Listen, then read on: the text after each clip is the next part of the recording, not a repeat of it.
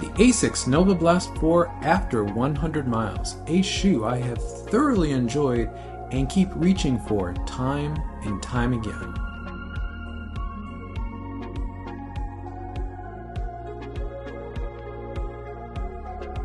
The fact that I enjoy this shoe as much as I am enjoying this shoe, even after 200 kilometers, is a big surprise to me because I did not enjoy the Novablast 3. And the problem I had with the Novablast 3 really was FFBlast Plus, the foam in the Novablast 3. Now, I've had a bunch more experiences with FFBlast Plus foam in a bunch of other shoes, and my experience has been consistent across all of those shoes. The problem was, when I got FFBlast Plus out of the box, the foam just kind of always felt meh to me. It didn't really feel like anything special. But after 20 or 30K of break-in, then the foam loosens up and it becomes bouncy and lively and squishy and all the stuff people say FFBlast Plus is. And that's great until about 80 to 100K in my experience, where that bouncy, squishy feeling becomes mushy and spongy, which is awful. It's just the worst feeling ever. The shoe just becomes something I never want to put on my foot again. And I had that experience in the Novablast 3. I also had that experience in the Magic Speed 3, which is also FFBlast Plus. The thing that saved the Magic Speed 3 for me, though, was that it had the ultra-stiff Asics carbon fiber plate in it. So as FFBlast Plus broke down and became mushy and spongy, it was saved to some degree by the plate, and the shoe still kind of worked. Even in the Superblast, as much as I love the Superblast, I still had the same problem. After about 80 to 100K, the FFBlast Plus layer, that thin layer that's at the bottom of that shoe, just became mushy and spongy. But because it complements FF Turbo so well, I didn't really have a problem with it. The shoe still felt great. And honestly, the more mushy and spongy FFBlast Plus became in the Superblast, the better the shoe felt because it smoothed out and softened out FF Turbo. So my experience with FFBlast Plus was not exactly positive. So when I saw this shoe and I saw that it was FFBlast Plus ECO, I had very, very low expectations. This was the first shoe that I ran in FFBlast Plus ECO. It was available in the Nimbus 25 last year. I didn't run much in that shoe. I did try it on, but I didn't run in it.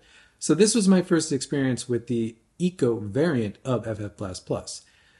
And like I said, I had low expectations because my experience with biofoams is that they're either very hard and dead feeling and they feel nothing like their predecessor non-bio variant, or they do feel okay, but then they break down really quickly. Well, I can honestly say the FFBlast Plus ECO in this shoe has been what I really love about this shoe. I have found FFBlast Plus ECO to be very, very consistent. So it still had that break-in period. So the first 20 to 30K in this shoe, it kind of felt meh. Not as meh as the Novablast 3 because of some of the geometry. I'll get to that. But it didn't feel special. But after 30K, the shoe got very squishy, bouncy, lively. It was fun. But the big change with this shoe is that at 80 to 100K or 160K, it was the same. The foam felt the same as it did at 30K. It was still squishy, lively, bouncy, and a ton of fun to run in. Additionally, I'm finding this foam very consistent on a run, on a longer run. I've done a few 20K runs. I've done a 28K run in this shoe, and they've all felt great. From the first couple K warm-up to the end of the run, the foam was still lively, still bouncy, and still doing everything I wanted to do. So FFBlast Plus ECO is a great foam. Even in the Nimbus 26, which is a shoe I'm struggling to run in because I just don't like that shoe, I am finding the FFBlast Plus ECO foam in that shoe the same story as this. So it's not just this shoe. FFBlast Plus ECO is the thing that really makes this shoe great. All of the properties that people love about FFBlast Plus are available in FFBlast Plus ECO, very consistent through a long, long shelf life. And I have 203 kilometers in this shoe, and it feels as good as it did when it was at 30K, and I expect it to feel just as good over the next 100K as it does now. It is a very good foam. The second thing that I really have enjoyed about this shoe is the geometry. Now, there's been a lot said that the geometry isn't any different than the Novablast 3. I don't know. To my feet, it feels like a totally different shoe. I feel this rocker. I feel the higher heel. This feels like a max stack, max cushion shoe. And in fact, I've been using it as that. And I put this shoe toe to toe with a lot of max stack, max cushion shoes in January, in early February. And this is the one I'm still running in because this shoe's so fun. It's so lively. It's a shoe I look forward to putting on. I may have preferred the feel of the Brooks Ghost Max, but I was never excited to run in the Brooks Ghost Max. I was always excited to put this shoe on and go for a run because I knew it was going to be fun. I knew it was going to be dynamic and interesting. That's what this shoe is. It's great. And a lot of that is the geometry. Now, one of the key pieces of the geometry of this shoe is this, the trampoline effect, or as the Asics product managers are now calling it, the piston. Now, in the Novablast 3, this was the other thing I really didn't like because it always felt like it was poking into my forefoot. Again, forefoot striker, it just always felt present. I always felt it. It didn't feel bouncy. It just felt annoying. So when I saw this redesign and how much larger this is and how much more present this is in the forefoot, I was also really worried. But I can honestly say that through the course of this shoe, over 200Ks now, I've never once felt this in an annoying way. I do feel this very often when I'm running in it, but what I'm feeling is the bounce. I'm feeling the piston effect that it's there to do. I especially notice it when I'm really up on my toes and doing faster paces closer to marathon pace. There's just a little extra something off the toe. It's not like a carbon shoe. It's not like a stiff shoe because this is a very flexible shoe. It's just a little extra bounce. So the combination of FFBlast plus ECO and this trampoline effect or the piston with this rocker geometry, there's a much, to me, more extreme forefoot rocker in this shoe. It makes this shoe just bouncy, rolly, fun, lively. It has been outstanding to run in. Like I said, this is a shoe that I put toe-to-toe with a bunch of other max stack, max cushion shoes, and I'm still running in this one. I'm not really running in any of those other ones.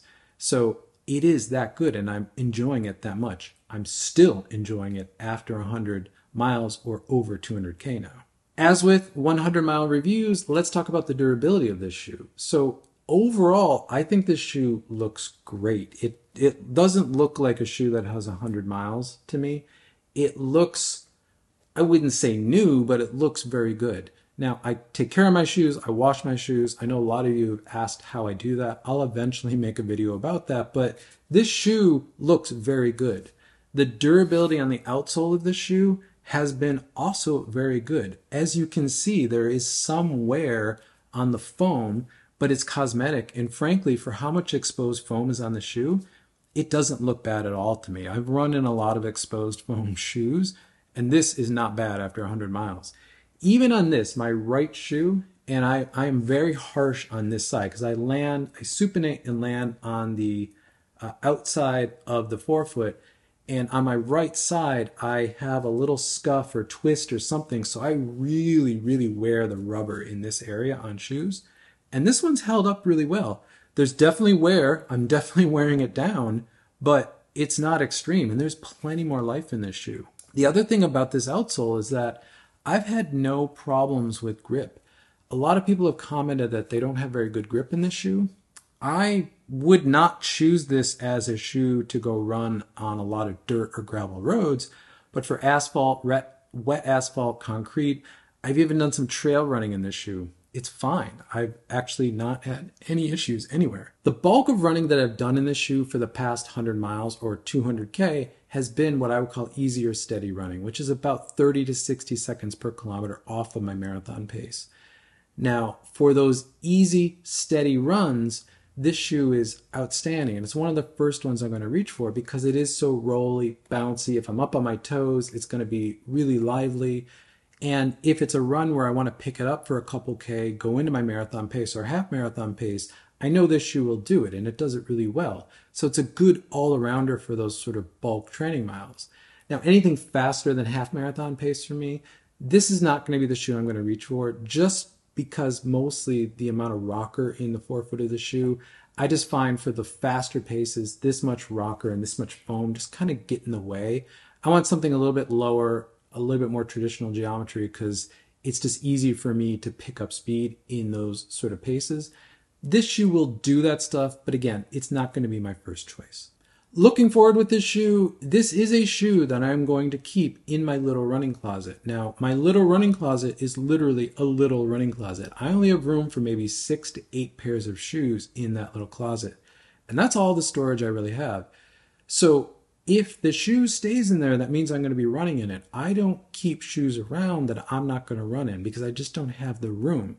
So even if I like the shoe but I know I'm not going to run in it, it goes in the donation bin because I don't have the space. But this shoe's sticking around even with all of the other shoes that I now have coming my way, which is quite immense. I've been talking a lot about a shoe drought on this channel. That's officially over because there's a ton of releases here in Taiwan, so I have a ton of shoes to run in, but I'm still going to keep this shoe around and pull it out every once in a while because it is so fun. It is so lively, and it is just so versatile that I know anytime I put this on, I am going to have a great run. Thank you for making it to the end of the video. If you find this content useful, consider subscribing. You'll see more content from me pop up in your feed. If not, drop a like on this video because it helps this channel continue to grow, which I always appreciate. And with that, I'll catch you in the next one.